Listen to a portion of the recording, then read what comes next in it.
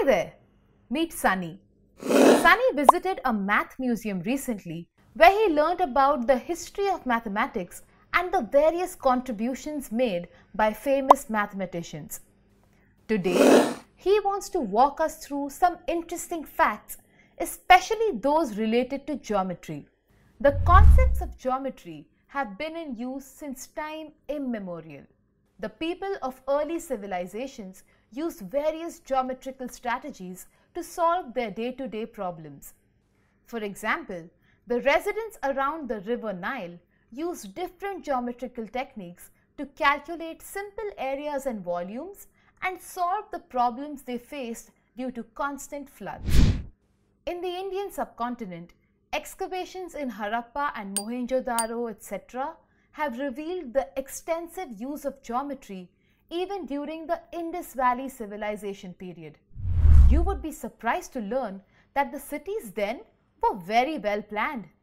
They had parallel roads, well-structured underground drainage systems, and houses with many rooms. Fascinating, isn't it?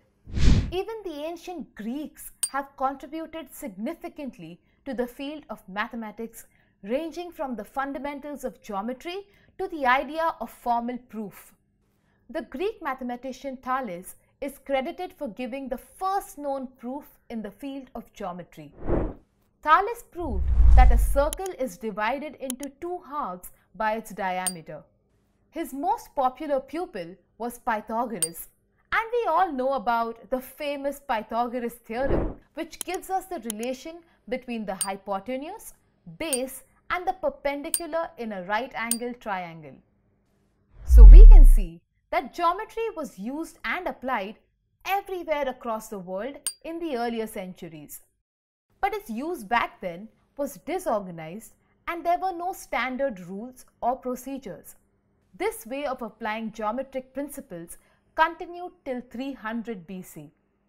That's when Euclid, a teacher of mathematics in Alexandria, Egypt, collected all the known works in the field of geometry and arranged them systematically in his famous treatise called Elements. He divided the elements into 13 chapters, each called a book. The contents of these books influenced the world's understanding of geometry and laid the foundation of Euclidean geometry, which is what we study till date. Euclid is thus known as the father of geometry. Well, that's a lot of information for one day, isn't it? We'll learn more on another day. For now, keep practicing. Bye.